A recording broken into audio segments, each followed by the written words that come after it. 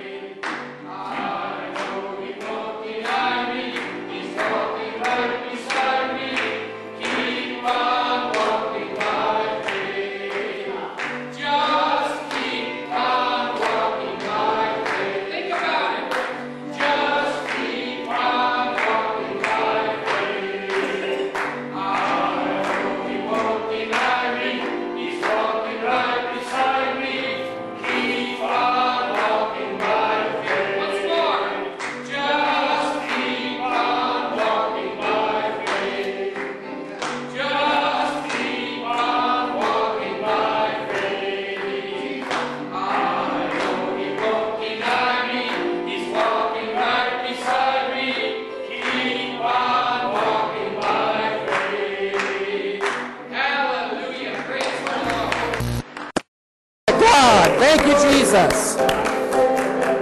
Amen. Well, we certainly need to get excited about what the Lord has done for us. Amen. I'd like to welcome you to where many are called.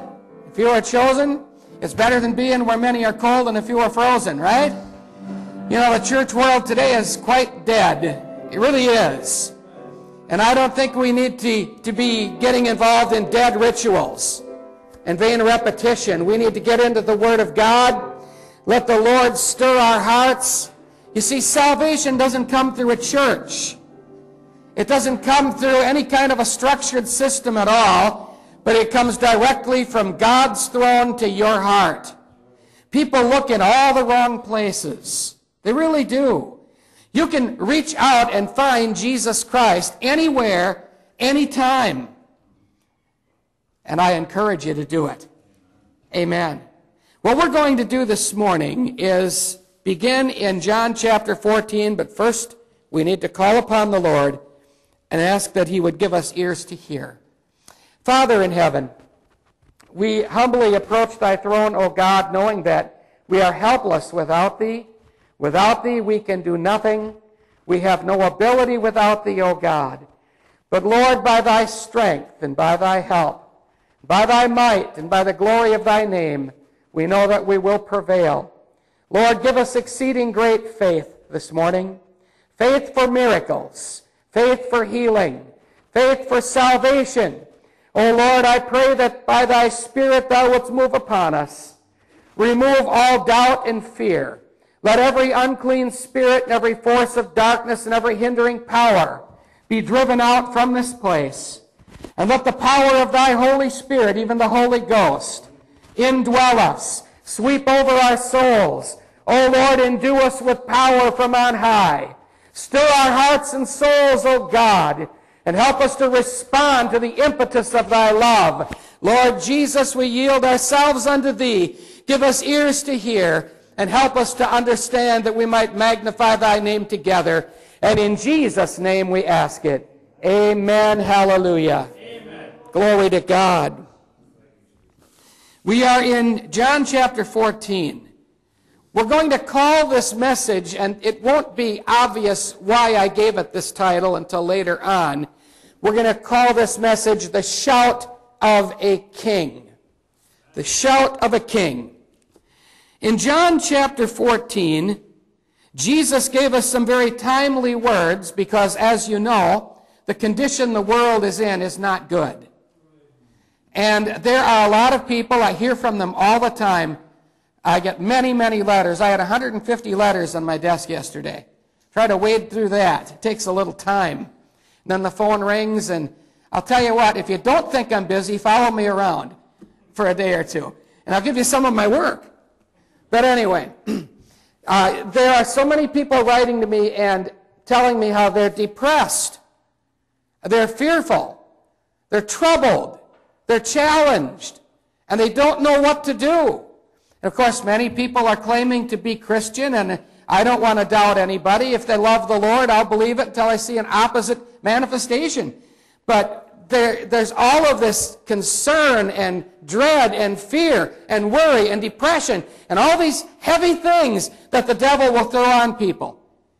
But Jesus said, and take his words as being words of power. He said in John 14, let not your heart be troubled. You know, there are many things we could be troubled about, with everything falling apart all around us. But we look beyond all of that. We look to the promises of God, which are sure. Listen, if God makes you a promise, it's good. Amen. And that promise of salvation, that promise of the infilling of the Holy Ghost, does not the Word of God tell us the promise is unto you and to your children and to all that are afar off, even as many as the Lord our God shall call? And if you wonder why I get excited, I feel the Spirit of God flowing. I believe what I'm telling you today. I'm not up here to give you some kind of a speech. I believe what I'm saying. I believe what I'm reading. I believe what I'm hearing from God, and it excites me. There's nothing in this world that is going to sustain you. You need God today. Don't walk out the door without him. Come on. Now, he said, let not your heart be troubled. Has my heart ever been troubled? I'd have to tell you, yes. I've had to go through many, many things in my life. Difficult things, horrible things, things that challenged me. Sometimes you wonder, how am I going to ever make it through? But something carried me through. I'm shouting the victory today. Amen. Don't worry about where you have been, and don't let the devil trouble you about what you have done or your past life or whatever. Don't let him do that. That doesn't exist anymore. It's gone. It's under the blood of Jesus Christ. You are a new creature in Christ Jesus. Old things are passed away. All things have become new. You can't build on that which God took from you. So don't even think about it.